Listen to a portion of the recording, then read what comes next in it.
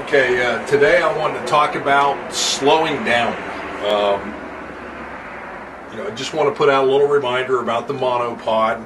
The reason why, I'm sure everybody has one by now. The reason why you use a monopod is to help stabilize your camera. So if you think about it, it gives you another area to grab onto, helps you move around and show different things. What I really wanted to talk about was what people are seeing on the other end in slowing down when you take video. It's very important that you go through that process and slow down. Think about what people are seeing. As you're making a video, make sure that you're looking through one of the back viewfinders, either through a viewfinder, or I think a lot of guys have cell phones that they're using, cameras.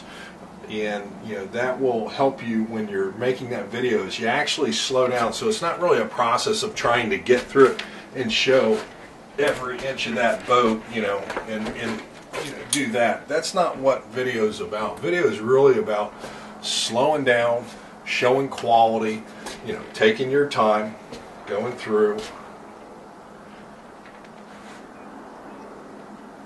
coming up on things. Take your time. Let people, they want to see certain things. They've already got all your pictures. All the pictures, that, if you noticed, even on some of the nasty boats, they end up looking really good. Video kind of uncovers some of that. So that's what people are doing. They really want to see that. If you think about it, it's really customer demand that demands video. If you think about TV and radio, radio was first, but TV was demanded. It's because people want to see something. It just gives it that much more enjoyment. And so when they're purchasing that boat or whatever it may be, it certainly helps out. So as you're doing your video, take your time, look in that lens, and think about what you're doing. One of the things I would like to suggest that everybody does do is talk about what you see. We've already had a couple videos that have come through, and believe me, that's better than not doing a video at all. But we've had a couple videos come through where guys weren't talking at all. All they were doing was going around and just showing, the boat and being done with it. More, I don't know, because they didn't feel all that comfortable, but just go for it. Get behind that camera. People can't see you, so you can hide. Get behind that camera and just talk about what you see. You really don't need to know anything about the boat. You don't have to come out with a bunch of specs.